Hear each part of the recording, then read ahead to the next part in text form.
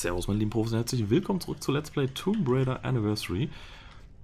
Letztes Mal haben wir hier eine kleine Rutschpartie gemacht, sind hier unten angekommen und wissen nicht, wo wir hin sollen. Ach, und wir hatten hier so eine Monster, Mutanten, Zombie, Mumie, Gedöns. Aber diesmal haben wir uns nicht so verarschen lassen wie sonst. So, hier ist nix. Schön. Ja, die Munition habe ich versucht aufzunehmen, bin ich aber voll mit. Kann ich nicht aufnehmen. Da oben haben wir so ein Skarabäus-Ding, wo wir ich hätte hier wahrscheinlich hochspringen müssen, ne? Oder? Hätte ich? Ich weiß es nicht. Hier haben wir einen Schalter.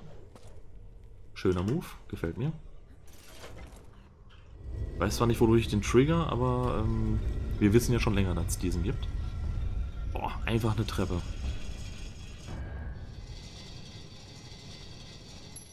Da kommen doch jetzt safe irgendwelche Viechers raus. Oder auch nicht? Nö.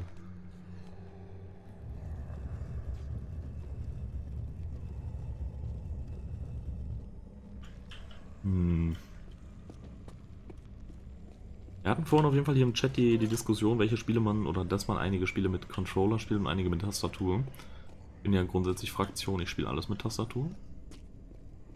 Ich habe da oben aber gerade noch eine Menge Medikits und so gesehen, die ich gerne mitnehmen würde. Ich meine, ihr kennt ja meinen Medikit-Guides.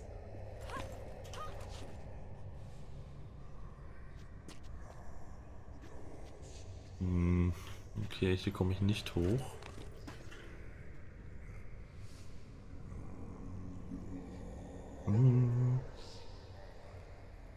Ich gehe davon aus, dass ich da irgendwie später erst hochkomme. Kann das?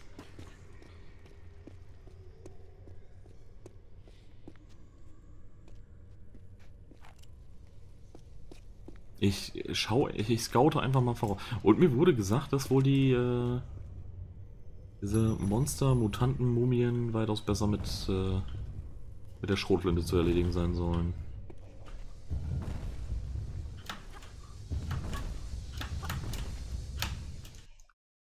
Ne? So ungefähr.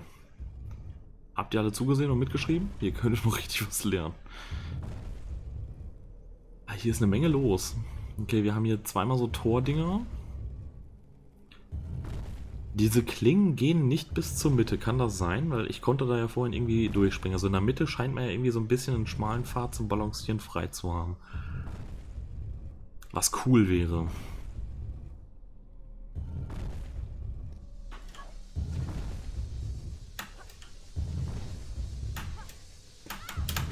Ey! Ja, vor allem stampfen dann die Türen einfach komplett drauf, ey. Was ist da los? Im Chat wird gerade gefragt, wie ich das Assassin's Creed finde. Das neue Mirage, was heute rausgekommen ist, kann ich noch nicht sagen. Also, weil ich habe bei Assassin's Creed, die Leute auf YouTube werden es wissen, ich habe bei Assassin's Creed sehr, sehr viel nachzuholen. Ich habe nämlich tatsächlich erst 2 Teile gespielt.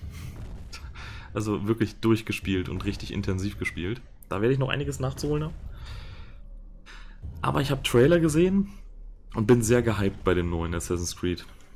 So wie viele Hardcore Assassin's Creed Fans auch. Aber muss ich das jetzt echt komplett timen?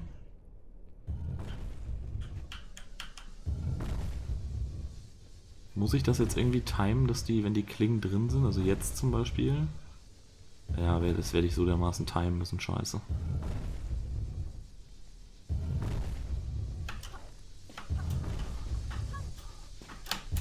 Boah, Jungs, ich bin so gut.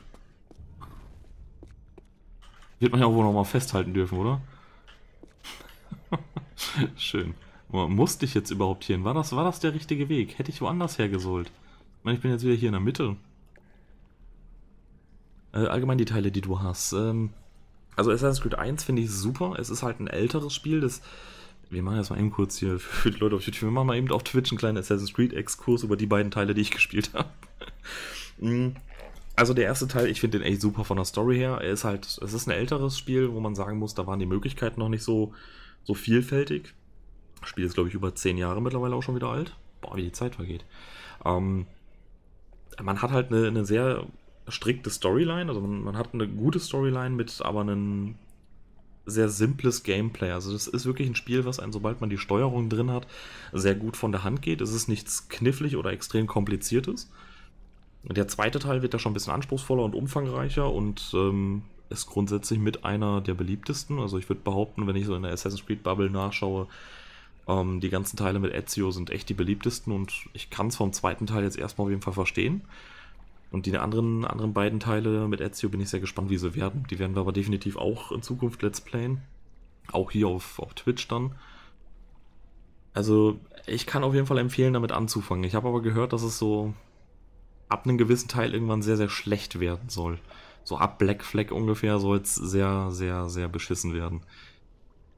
Für Assassin's Creed Fans. Habe ich gehört, kann ich noch nicht beurteilen. Mein Urteil muss ich mir selber noch bilden. Aber die Hoffnung ist auf jeden Fall da, dass der neue Assassin's Creed Mirage, der heute rausgekommen ist, definitiv gut sein soll. Also die Hoffnung ist da, dass das wieder so ein bisschen in die alte Richtung geht. Und wenn ich mir den Trailer angucke, kann ich mir auch vorstellen, weswegen man glaubt, dass es wieder zurück zu den Wurzeln geht. Und ich würde mich auf jeden Fall sehr freuen, weil das Setting gefällt mir auf jeden Fall schon sehr gut. Aber vor allem der erste Assassin's Creed Teil, der kostet ja, glaube ich, mittlerweile fast gar nichts mehr, ne? Den kriegst du, glaube ich, teilweise auf dem PC im Sale für einen Fünfer hinterhergeschmissen. Könnte ich mir vorstellen. Kann man nicht viel mit falsch machen. Der wird heute x-fach gestreamt, ja. Ich gehe auch davon aus, dass ich da später hinraiden werde. Zu dem Spiel, also wo Assassin's Creed Mirage gestreamt wird. Muss bloß dazu sagen, dass ich da wahrscheinlich nicht zusehen werde, sondern kurz Grüße da lassen werde und dann wieder weggehen werde, weil ich mich nicht spoilern lassen möchte. Das mache ich immer so bei Story-Spielen, die ich noch Let's Playen möchte, da möchte ich spoilerfrei bleiben. So. Schauen wir mal, ich hoffe, dass das hier die richtige Richtung ist.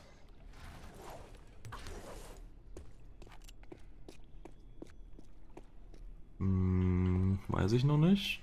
Da hinten können wir jetzt noch weitergehen. Ich hoffe immer noch, dass es richtig ist.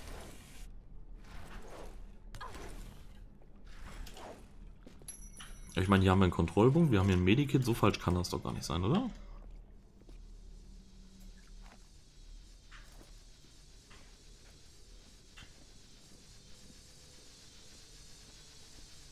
Jetzt bloß nicht die Taste loslassen.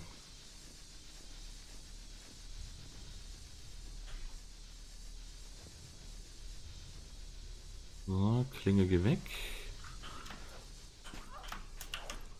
Boah. Fast abgekackt, habt ihr das gesehen? Okay, da ist es. Okay, mittendrin ist das nächste Tor, das kriegen wir hin.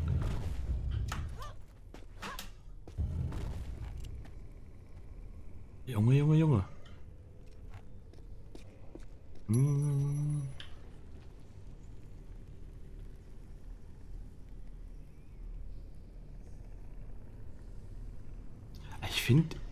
Ich bin ganz ehrlich, ich habe immer einen riesen Respekt vor Level-Designern,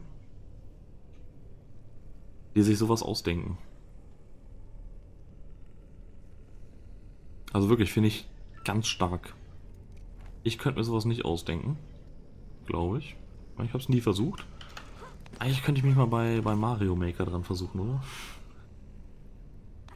Warte mal, muss ich mich da... Ich glaube, ich muss da dran springen. Ich meine, wir haben hier oben einen Kontrollpunkt, also... Jawollo!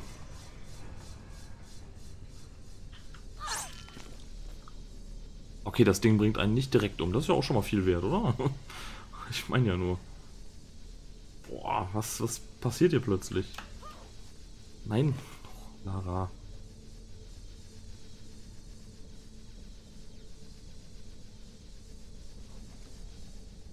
Ja, aber der kann mich jetzt fressen, das ist doch auch schon mal viel wert.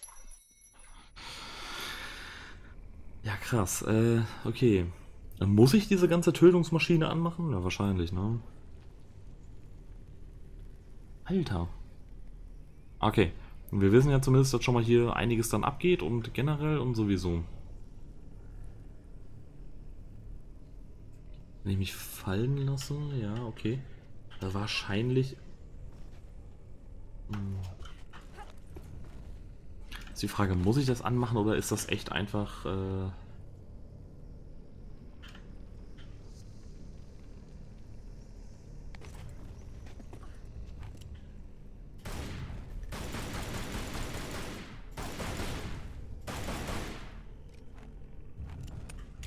Durchladen. Oh, da sind 2 davon. Diese Pisser. Habe ich genau gesehen. Boah, wie viele sind da noch? 3?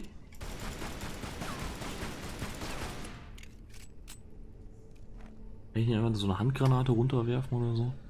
So eine Splittergranate? Ja, okay, also mir wurde ja gesagt, dass es die mit der Schrotflinte einfacher sind. Dann werden wir gleich mal mit der Schrotflinte versuchen, wenn wir da unten sind.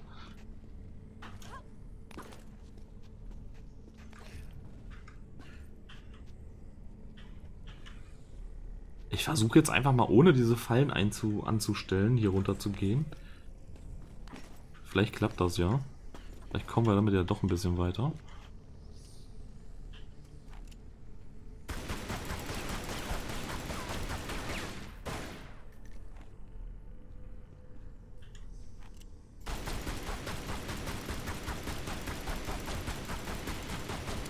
Ja, guck mal, den haben wir doch schon mal. Den haben wir doch schon mal gut weggesnackt, würde ich sagen.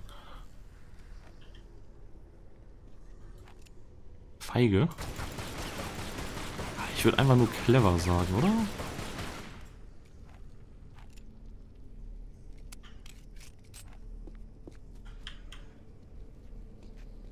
Juka, du weißt ja, was ich immer sag, oder? Der einzige Weg, einen Krieg zu gewinnen, ist ihn gar nicht erst anzufangen. Ich wette, da gibt es auch noch ein schönes lateinisches Sprichwort für. Okay.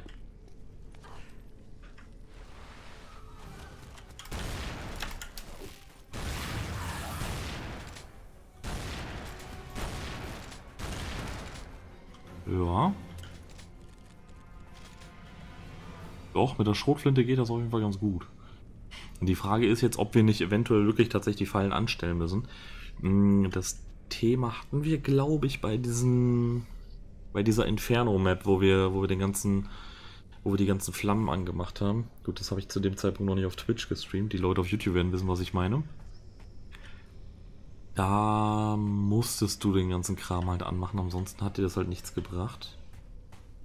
Und hier könnte ich mir vorstellen, dass wir damit halt auch nicht nur die Fallen triggern, sondern halt auch noch ein bisschen mehr, aber ja.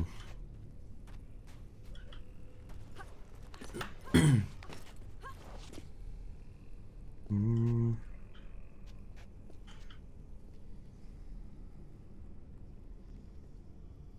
Hm.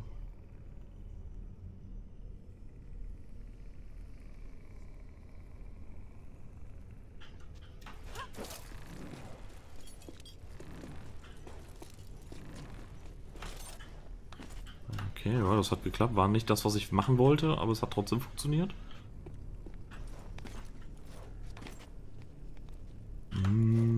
Da hoch, da hoch. Nein, die Fallen könnte ich jetzt halt jederzeit immer noch wieder anmachen.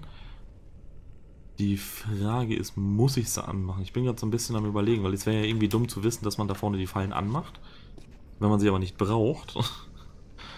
Und dann, wahrscheinlich werde ich sie anmachen müssen, oder? Um da irgendwie rüber zu kommen. Ich meine, gut, jetzt haben wir unten schon mal ein bisschen Freiraum, das ist schon mal viel wert. Können wir einfach mal bei dem Ganzen hier ein bisschen mit Köpfchen beigehen.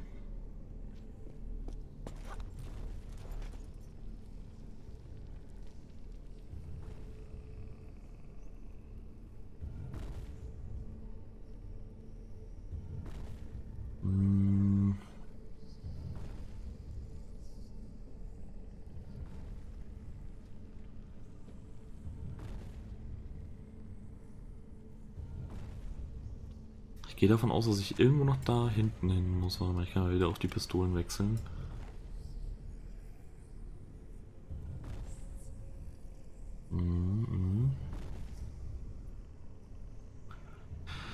Die Frage, komme ich irgendwie hin, ohne die Fallen auszulösen? Ich meine, ich löse die jetzt einfach wieder aus, weil ich gerade keinen anderen Weg weiß, außer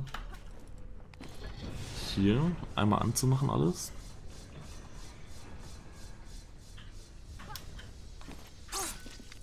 Frech.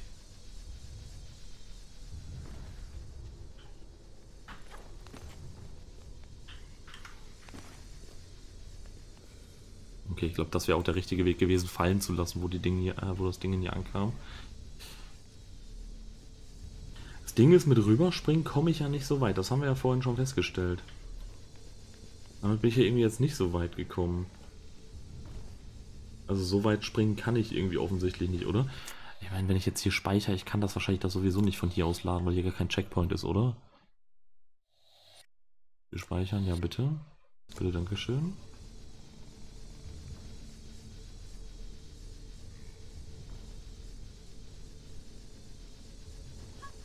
Ne, so weit kann ich gar nicht springen.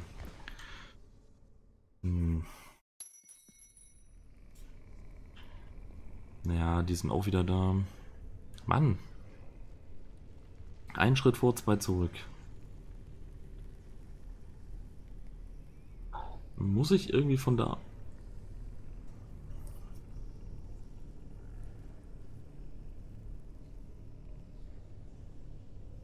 Ich bin ganz ehrlich, ich sehe jetzt von hier aus, außerhalb des, was ich hier gerade versucht habe mit dem Rüberspringen, wenig Wege um... Oder wäre der richtige Weg von dem goldenen Ding aus darüber zu springen? Kann ich mir aber fast auch nicht vorstellen. Ich meine, wenn ich da sowieso runterfalle, tot bin, brauche ich mich da unten um die gar nicht erst kümmern.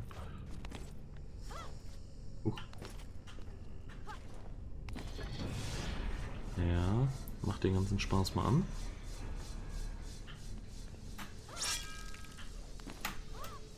Nein, komm Lara. Ach Mann.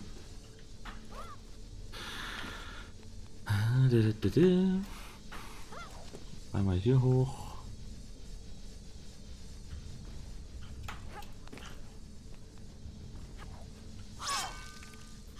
Aua. Na, die fressen dann alles, was da überbleibt. Schön. Aber ich denke, ihr wisst, was ich meine.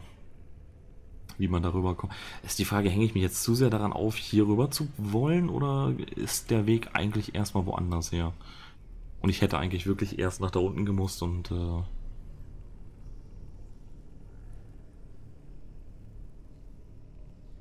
nicht sicher. Nicht sicher. Aber da unten war auch nirgendwo mehr ein Checkpoint, oder? Ich hätte ganz gerne noch einen Checkpoint, also außer den hier oben. Bevor ich gleich die Aufnahme beende.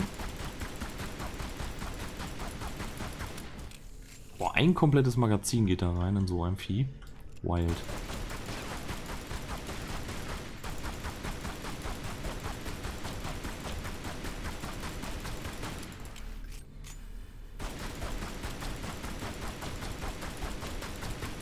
Okay.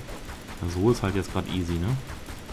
Spare ich mir sogar Schrotflintenmunition. Cool, ich gehe jetzt einfach besser in das ganze Thema rein, als ich rausgegangen bin. Das ist doch schon mal viel wert. Oh, hier hätte ich auch noch mal hochgehen können, ne? Ich kleiner Kecko. Ach, hier haben wir auch einen Kontrollpunkt, das ist ja cool. Mein Gott, ey, Fuchs musste sein. Huiuiuiui, hi. Ich glaube, hier ist nichts mehr mit durchducken. Das ist so ein Move, der funktioniert hier, glaube ich, nicht mehr. Ja.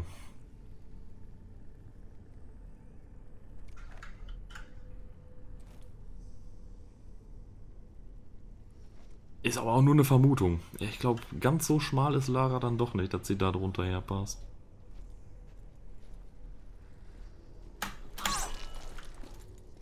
Ja.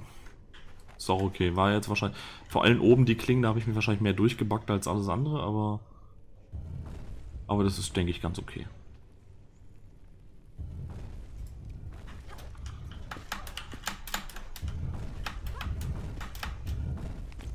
Huiuiui.